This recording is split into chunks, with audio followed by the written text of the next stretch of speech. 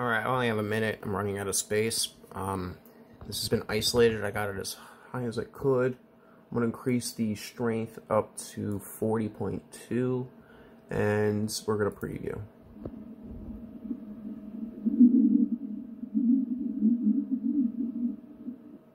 Now, you're not really going to hear it too much. That's the same sound as you hear from the other vibrations and patterns. I basically did a vocal reduction and isolation.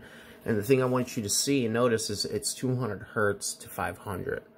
Now, this is all on bass. And you would know because you would see those images that I've shown you, which were the cochlea.